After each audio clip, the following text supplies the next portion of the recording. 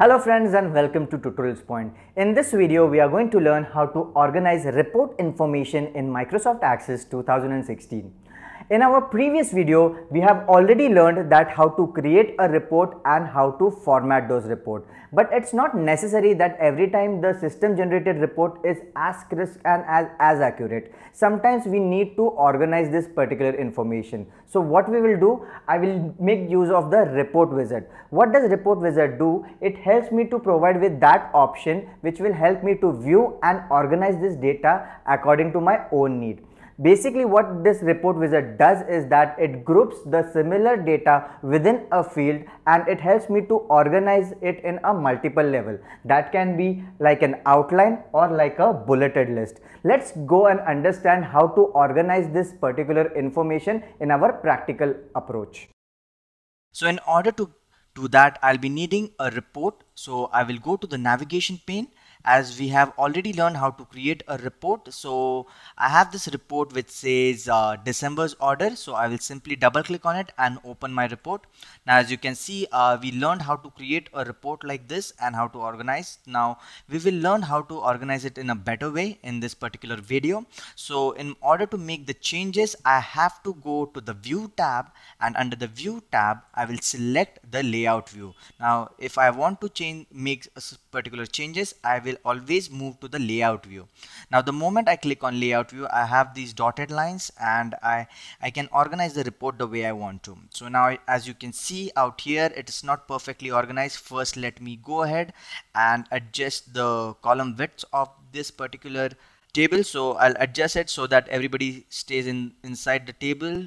So I'll adjust the width of each and every column so that it remains inside these dotted lines. Alright, so this is the first thing I will be doing. The next thing we can do is, let's say that I want to organize a report in such a way that I want the pickup dates for the month of December. So I want them to be appearing first out here. So I'll simply go to this pickup date column. I'll right click on it, and the moment I right click on it, as of now it is from oldest to newest. You can also change it to newest to oldest, right? So this is how you can do it.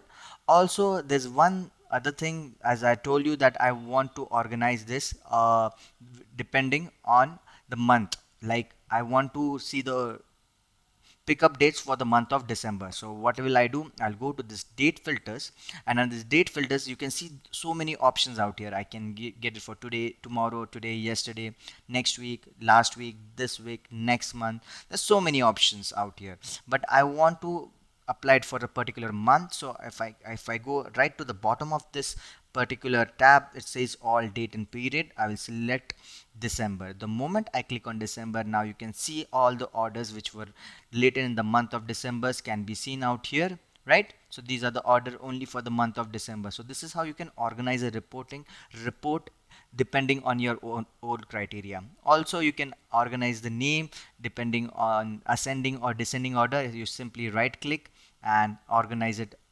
depending where you want, from A to Z or Z to A manner.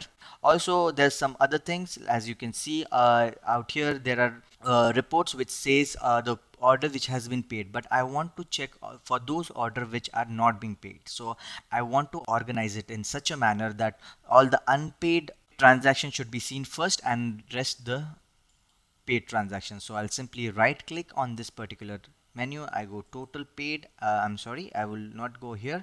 I'll simply right click and I'll sort it as sort to cleared, right?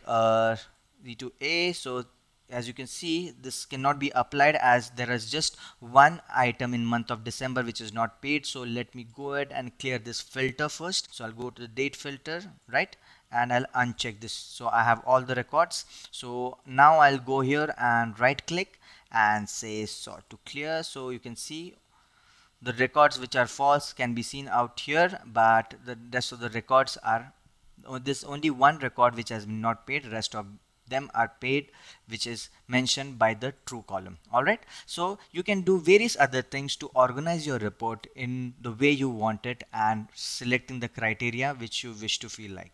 So this was all about this video.